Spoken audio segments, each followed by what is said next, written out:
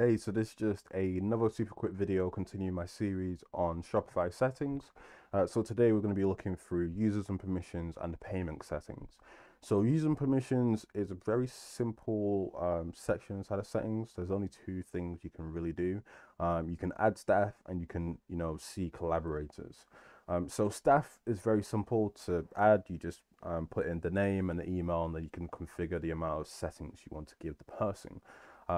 So inside of here, you can give them access to different sections inside like the Shopify backend. So you can give them access to manage the settings of your store. You can give them access to manage themes, which is probably the main thing if you are, getting somebody to build your site or for clients, build them sites for clients.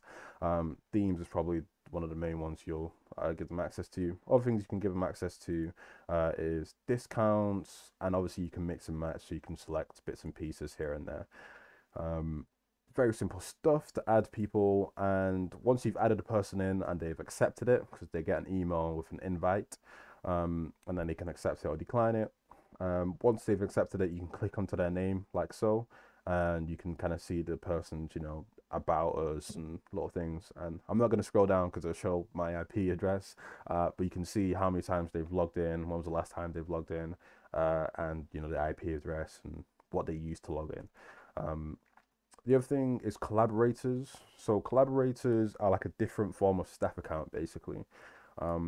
A collaborator is another agency typically who requires special access to your store. So for example, it says here designers, developers, marketers accessing your Shopify admin. So it's essentially the same as a staff account, but it's just special access.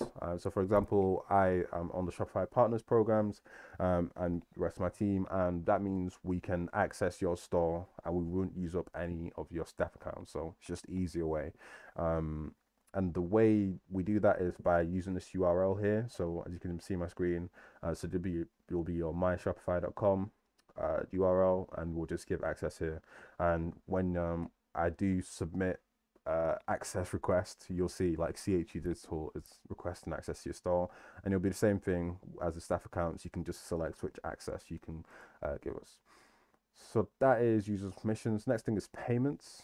Another simple section once you set it up.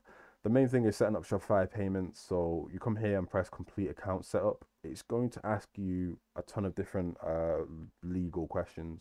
So for example, most people will be individual sole trader or private limited company. So if you click into one of these, you'll just fill in the details as such if you've got them. Yeah. So this will be bank information for the payouts, and it's going to ask you whether you have a VAT number, and most of this stuff is optional, but it's just so Shopify can verify you're a real person, and you can't get access to Shopify payments until you fill this out. So make sure you fill this out.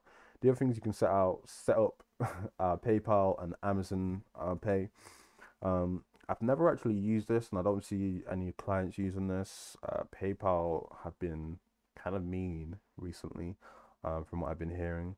But yeah, you can set those up if you want. Manual payment methods. I've never seen anyone use these either, but these are options. Create custom payment method. I don't even know what that means. Bank deposit, money order, and cash on delivery. So those are the options for those two different settings.